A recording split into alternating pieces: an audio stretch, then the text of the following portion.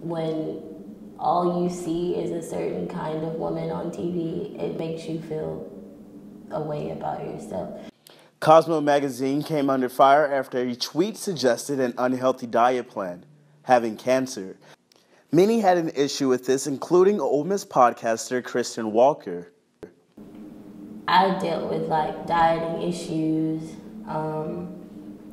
It was bad where I wouldn't even want to go out and be in social settings because it was, I felt like I didn't have, I just didn't have the confidence. You have the pressure of wanting to be attractive not only to yourself but to other people.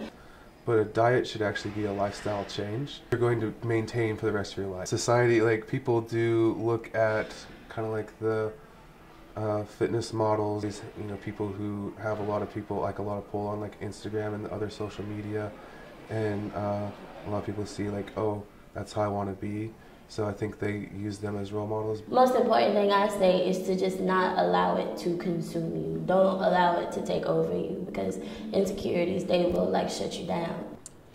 Now, if you're looking to embark on a health journey, David suggests going to an accredited dietitian and also acknowledging that we have different body types. REUBEN Johnson, NewsWatch Ole Miss.